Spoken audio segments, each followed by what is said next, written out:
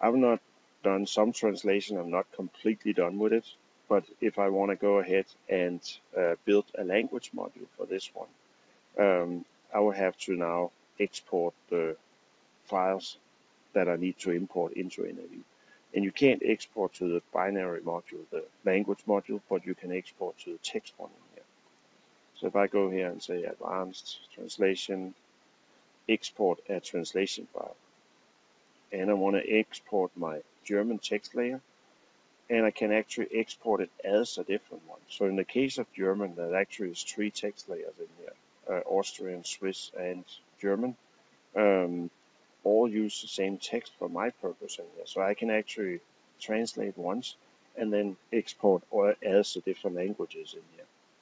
There is a couple of options to add token if it was not translated, and that will, I'll just do that one in for my German in here, and we can actually see what it will look like inside the product. And I'll just make this one, it's called DEU, and go ahead and click OK in here. So I now have a new text file.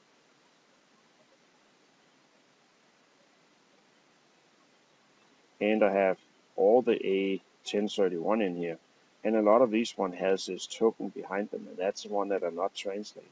So if you only do a partial translation, users that see this one can report that say, hey, I have this one has not been translated yet. And you can go do that one. So you only do the one that are important and not all of them in here. And I don't want to have it look like this one when they get into NAV. So I'm actually going to have a second export in here. And I'll just go in and say translate export. And instead, I don't want to add those tokens in here. Now, oops, that was not what I wanted to do.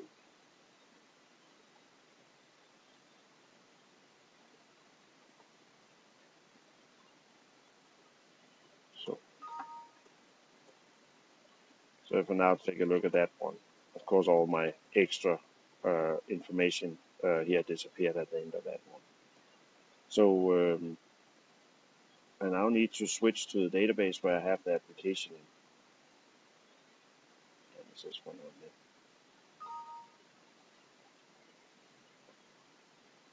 there. I need to filter on all the objects, and I then need to do the translate import.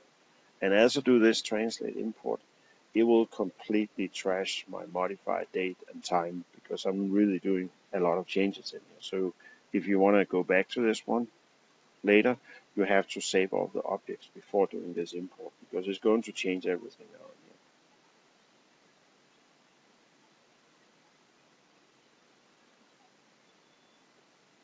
here. That's my German one in here. So I'm going to go ahead and open up that one. And as I complete this one, I now have my German text layer in here. So if I go here logging priority, I can see I have my German text and I have my English text now for this field in here. So I have added my caption in here.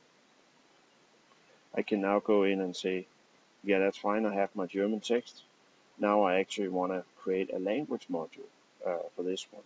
And the language module is a binary one. So I'll go in and select my file name.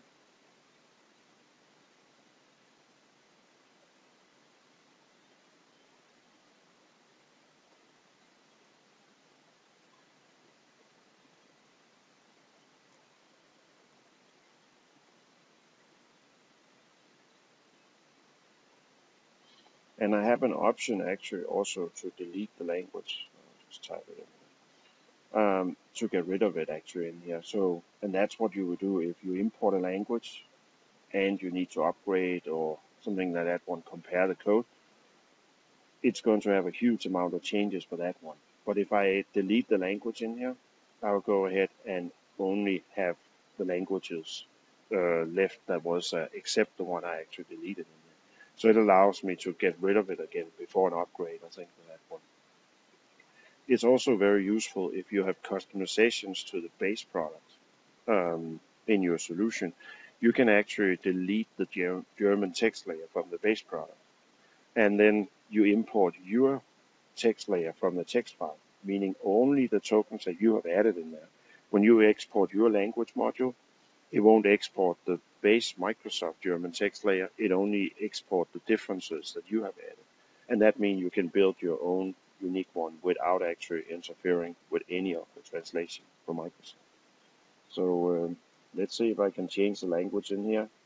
And because I actually opened up this client after I moved the German text layer, I need to go here and open this one again. I will to change my license.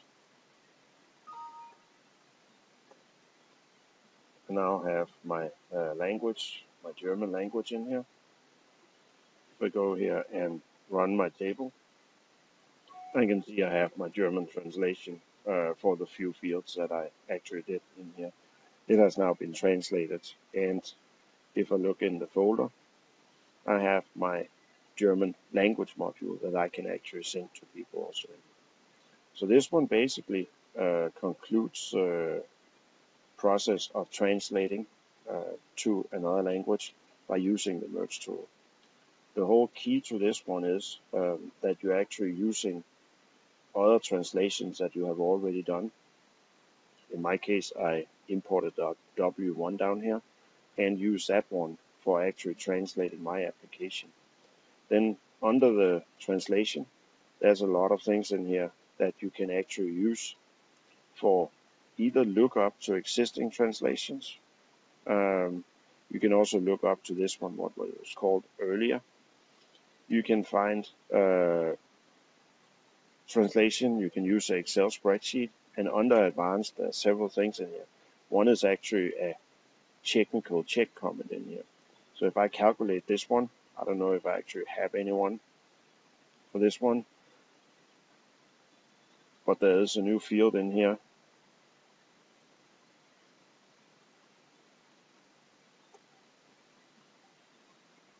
And I don't know if I have anyone in here. No, I didn't. But I can make one that actually will cause a problem. Because what this one will do, it will go in and verify that everything works right in here. So if I find a menu item down here and call this one, I'll just make this one the D being the hot letter here instead. Okay.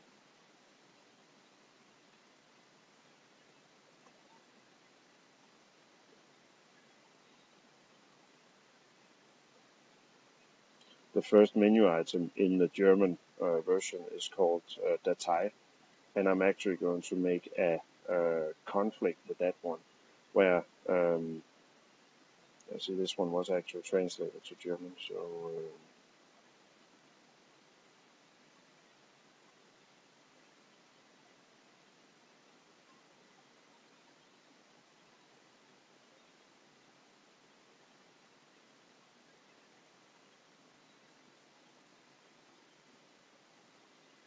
let's go find something like this.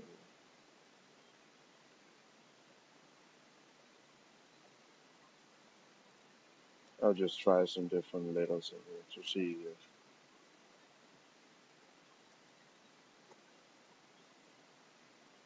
so up here I can see D, B, A, X, F has already been used. So if I actually use some of those ones,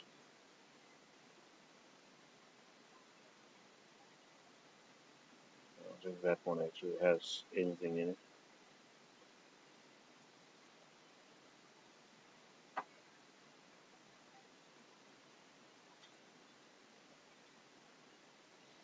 What I'm looking for here, you can see these letters, it knows which one actually are used in here. So I just need to find something in here that actually has those letters in it. I think this one. D is the system hotkey in here. And if I actually go in and calculate my technical check comment, that's one of the things it will actually tell me out here. The other thing is it will also know about options. Or see, this one is a string that actually is a page name ML up here with the different tabs. if I go in and translate this one wrong, let's say I get rid of this active session in here. If I now calculate my technical check comment, it will tell me that the number of options does not match in here. And that's an important thing also to actually have right in here, to have this one in here. There was actually one thing I forgot when I did it before. You can use what is called a partial translation from other things. So in the case where something is between commas, it will actually search for substrings in there, and it will replace that one. So if I actually go here to W1 and use that partial translation, you will see that it actually took the general and put in a left reft of it in there. So and it checked the partially translated out here. So that's another nice function where you can see all these page name ML. That's why it works best, this function in here. So, but this one is basically the check function and everything in here. It has been used for translating huge applications. This one, there is of course some issues with the same text in one language meaning two different things. Can't be two separate texts in other ones, but those one can be dealt with manually. This one will get a huge bulk of your translation done, and it uses a tool in a standard NAV to create language modules, and you use the text import export functions inside NAV.